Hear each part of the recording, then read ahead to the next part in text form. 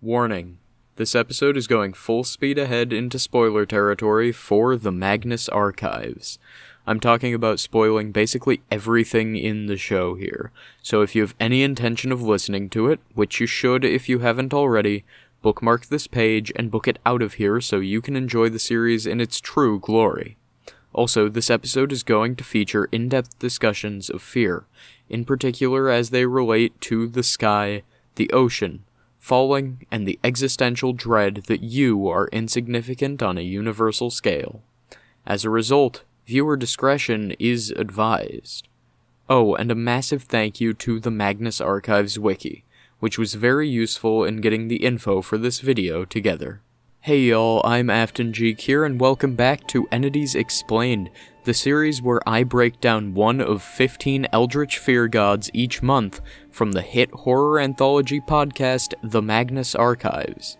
This series has been going for almost a year now, so if you want to catch episodes 1 through 10 rather than starting here, there should be an iCard now in the top right corner of your screen linking to the full playlist. Anyways, subscribe if you don't want to be eaten by the sky, and buckle in, because it's time to take on the Vast. Also known as the Falling Titan, the Vast is one of two fears centered on scale. Specifically, the Vast is the fear of enormous objects and open areas. On the open areas front, this gives the Falling Titan dominion over the expanse of the sky, the void of space, and a degree of control over open water. As an extension of these themes, the Falling Titan is also given control over heights, falling, and vertigo, all feelings associated with the presence of too much space. Obviously, enormous scale is also a part of the Vast, which can appear as giant figures or regular objects rendered infinite, along with large funds or personal freedom. The most interesting manifestation of the Falling Titan in my mind would have to be its philosophical representation, specifically in how vertigo represents feelings of insignificance and meaninglessness against a massive, uncaring universe. Actually, I didn't explain that, did I? In the early drafts of the Magnus Archives, an alternate name for the Vast was vertigo. I can say that with absolute certainty now, thanks to the help of the people in the Statement Remains Discord server, who pointed me towards the Season 5 Q&As as a source for the original names. I checked them, and yeah, in Mag Season 5 Q&A Part 2, right around the 50-minute mark, they talk about the old names. It's all there, it's great, and I'm glad to finally have proper confirmation with a source. And I didn't even wind up having to harass Johnny for it. As far as characters go, the Falling Titan is actually sort of lacking. Starting with everyone's favorite one-episode appearing academic, we have Mike Crew, not to be confused with Michael Shelley, Michael the Distortion, or Mikhail Salesa. Mike Crew was struck by lightning as a child, leaving him with a Lichtenberg figure scar that attracted a creature of the spiral towards him. After spending years searching for a way to escape it, in the process testing out a variety of lighteners, he eventually found Ex Altiora, which allowed him to trap the fractal creature. In the process, though, he devoted himself to vertigo, which mostly seemed to mean he could banish people into an infinite sky dimension.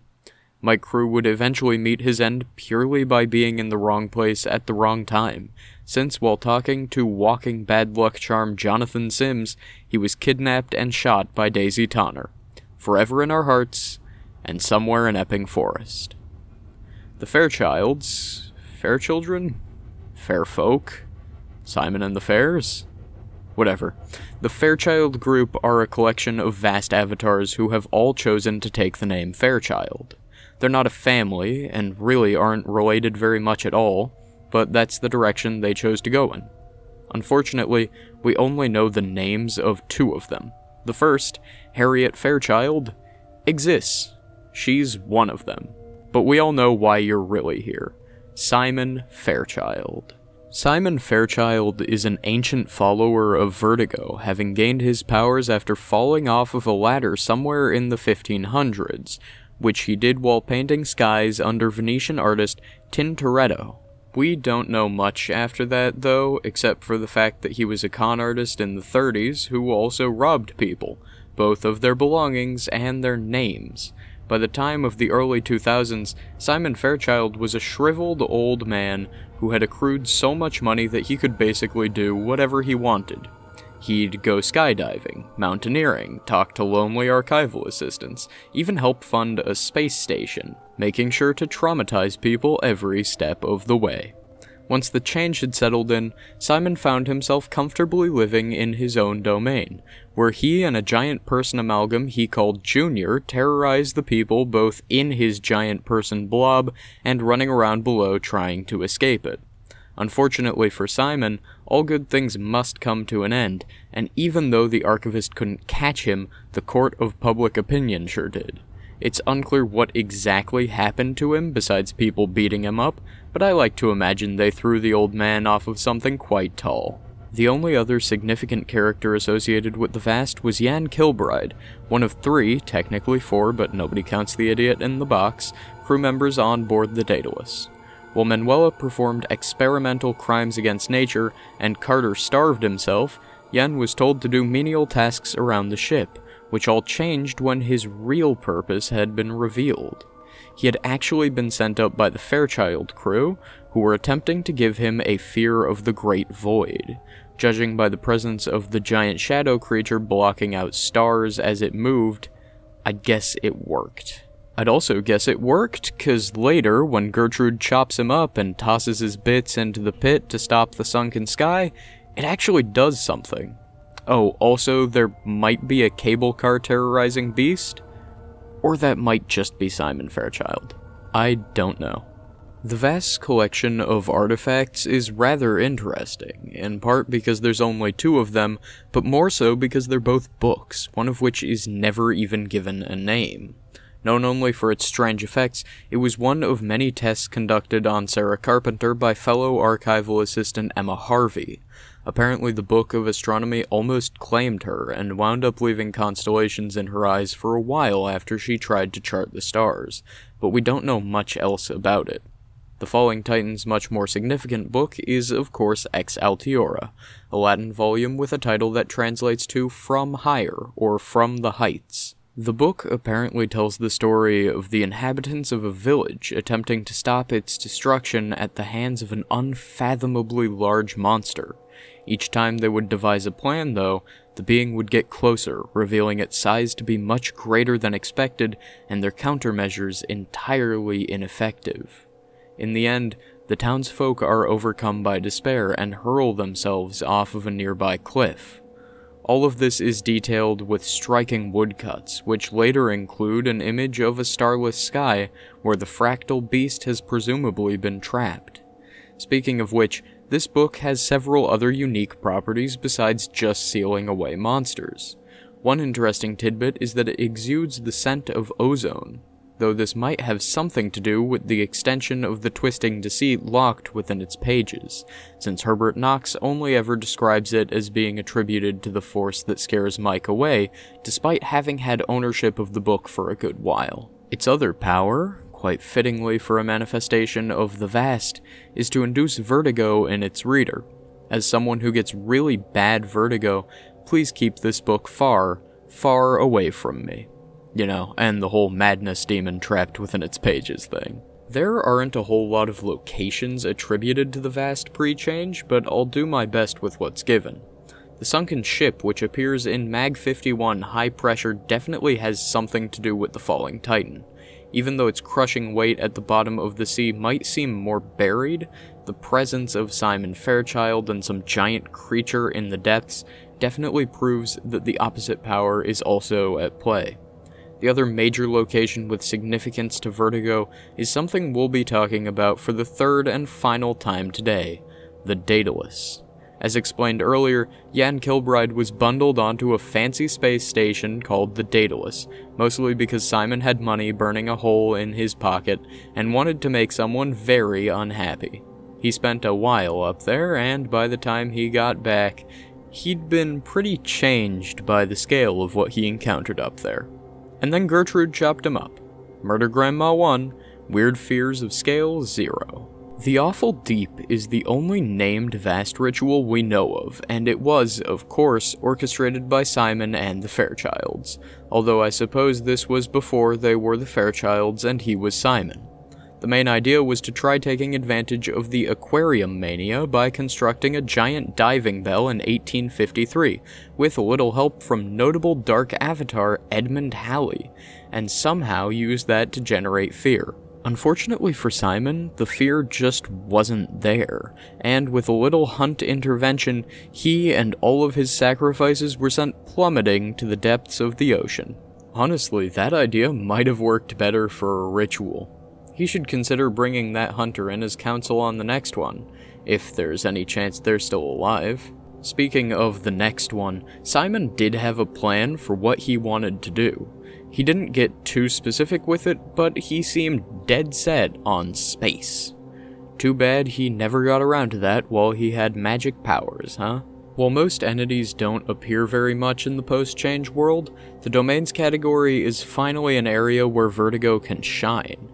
One of the issues with assigning the Vast to any of these is that so many of the domains are massive, so you could argue that, by sheer scale alone, almost all of them feed into the Falling Titan in some way, but that seems wrong, so I'll just talk about the ones which carry its themes. The Great Beast, of course, Simon Fairchild's domain, where a number of small towns in a large open area are being attacked by a giant monster, probably falls into that category. Not all of the victims in this domain are on the ground, though. Some are unfortunate enough to have found themselves as a part of the giant human amalgam terrorizing the town, being just one minor piece of a truly massive creature. The monument definitely feels like it should be eye or spiral aligned, but there is some argument to be made that it belongs to the Vast. Next up is the ocean, an absolutely awful domain where people are left to drown while some great beast swims around them. Once the person finally manages to break through the surface of the water, they come to the horrifying realization that the ocean goes on forever and there is no hope of escape, leaving them to simply sink back into the depths. Finally, there's the precipice. It's just a big ladder with people falling all around you. Not all of them have to be complicated to be effective. As we reach the end of this series, there are very few connections that haven't been explored yet, but between this and the next episode we'll finally be able to get into what is both one of the most clear-cut and fascinating dichotomies in the entire show: the buried against the vast. Obviously, just from a conceptual level, the fear of large spaces and the fear of small spaces should probably be opposites, but it goes a lot deeper than that. The Falling Titan and Forever Deep Below Creation are antithetical, to the point where neither could exist without the other, as they seem to define each other, but they also cannot operate normally when connected. If nothing else, the brutal death of Jan Kilbride and the tossing of his body into the pit should prove that point. However, it seems that they can, in certain very specific cases, commingle, such as in the sunken ship, or to a lesser degree in the ant tunnels. It's possible that these are the center points, areas where both have some level of dominion and, as a result, mostly manage to cancel each other out, but we'll likely never know. Another way that Close and Vertigo act as foils is in their symbolic representations, and in particular, with their relationships to wealth.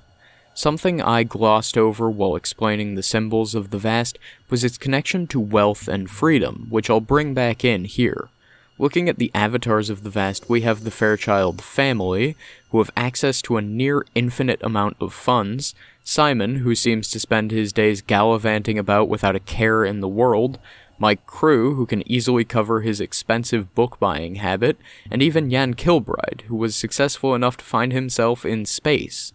Compare this to the victims, and very few, avatars of the buried, where we find people who don't nearly have the same access to funding, and it's pretty clear how opposites can once again come into play. Moving on from the buried, since we'll have plenty of time to talk about that later, the Vast is also quite similar to the lonely, as is made clear by Simon's willingness to help Peter, and the idea of solitude making even a small room seem big. Another direct connection we get from the series is to the eye, where the idea of knowledge of scale being significant to the fear produced by the vast is brought up. Finally, the end, the flesh, and the corruption all share Vertigo's existential themes, specifically as they relate to the insignificance of the self. In the corruption, it's the individual's voice being drowned out by the hive.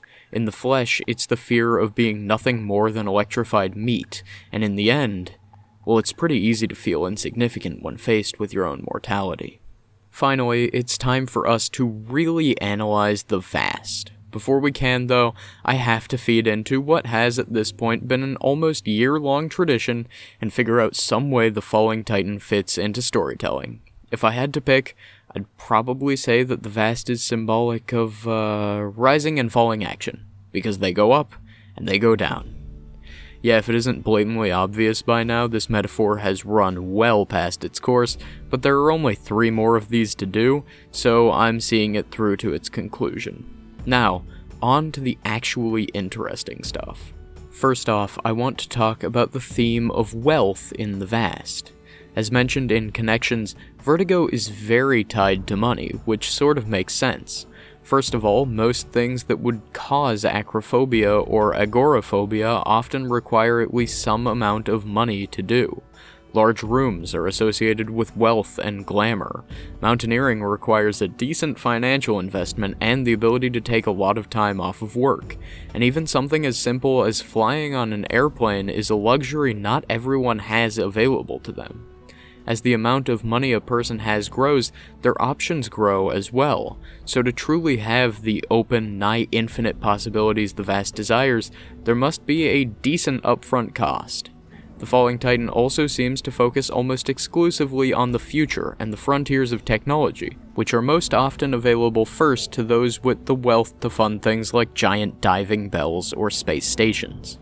I also want to talk about the many facets of the vast, because I find its role as an entity with many different pieces that all fit nicely together very interesting.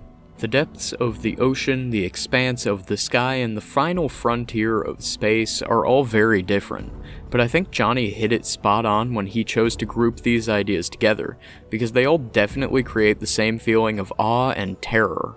I don't know if it's just my personal history with large bodies of water, but there's something almost hypnotic about seeing the great emptiness of the ocean, knowing that you could just disappear deep within it and never re-emerge. The sky is much the same. It's nearly sickening to look out over the clouds and recognize just how small and far away everything is. I have not experienced space travel, nor do I expect that I will ever get the chance, but from the images I've seen, I don't think it's a stretch to say that a similar feeling would apply. I also think that feeling is a big part of why giant creatures work to scare us. I've been in the presence of very tall buildings, and I admit that there is something stomach-turning about just looking up at them. But I think the terror would be compounded upon seeing a creature that large. Now, multiply in the sense of scale, a near-infinite sky on a flat plain, and a tiny pink skeleton of a man, and I'd say we've got a pretty good recipe for some intense megalophobia. Well, there we go. I've finally done the vast episode of Entities Explained. There's not a lot of this series left for me to do, but hey, there'll be more videos once it's done. I know I say this every time, but I really am grateful that y'all have stuck around this long to listen to me ramble about a series I find interesting. I keep all of my Entities Explained stuff in one Google Doc, and right now it's sitting at a cool 62 pages long, single-spaced, which is quite a lot. Anyways, as always, be sure to let me know if I missed anything, if you have any theories of your own, if you disagree with my takes, or if you just want to say hi, all of which you can do in the comments down below. Oh, also, if you made it this far, there should be a link in the comments leading to a post about TMA hot takes. Feel free to leave any you might have there so I can review them for a future video. With all of this out of the way, prepare your flashlights and hold on to your ribs, because next time we're talking about Too Close I Cannot Breathe. Thank you once again for watching the video. I've been Afton Geek here, and this has been Entities Explained. Good night, YouTube people.